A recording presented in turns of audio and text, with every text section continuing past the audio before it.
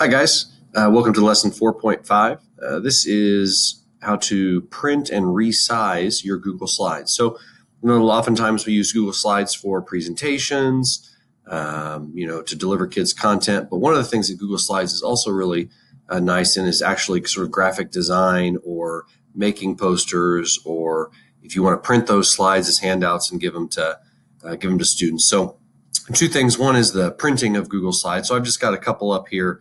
We'll talk about the printing first. So you can do normal printing with Google Slides. If you do your Control P, or you come down here and we print. Okay. And so right now I'm on pages per sheet. I'm on one per sheet. And by default, the Google Slides setup is this landscape view, where as I scroll through, I get one per sheet and I could print those off. So if you've got posters or you've got advertising or whatever it is that your students are working on or you're working on, and it's in that landscape view, it's pretty straightforward and pretty simple. You can also change here your pages per sheet, where if you go to 4, you get some of those smaller kind of thumbnail images. I know some people have used those, especially for maybe some notes, different kinds of things. So there's some other options here. You can switch it to black and white. You can scale it up or scale it down a little bit. So that's very similar to maybe what you've done in PowerPoint before. But that's just some printing or some printing options for Google Slides.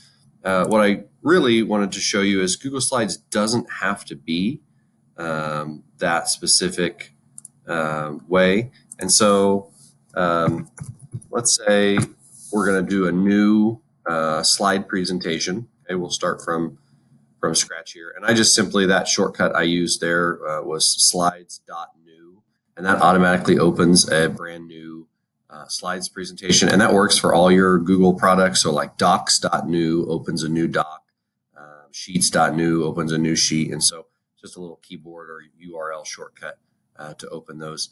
But if I come in here, I have to move myself over to this side.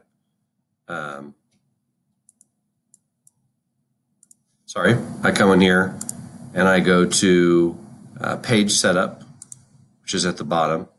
Right now we're on widescreen. We're on that 16:9 ratio. So it's not actually a specific like inches size for paper. It's more of like the screen ratio for laptops or TVs or whatever it happens to be. But if you go to custom, you can actually switch your unit here to inches. And so if we want to be portrait, we can actually go 8.5 by 11. And then you'll see that your slides actually change into that portrait mode. And so if you're this is a really useful tool if you're having kids make something or kids are doing something where they want to print it or even save it as like a PDF or export it, because as you know, if you've tried with Docs isn't the friendliest for graphics in terms of putting pictures in, moving them around. It's got some limitations. And so a lot of people like to use slides for like kind of graphic design, sort of simple things. There's also those third-party web tools like Canva, like Adobe Spark, and things to use. But slides is also really useful, and our kids are pretty comfortable with it. So that's some printing options for Google Slides, as well as how to resize your slides to any custom size that you'd like.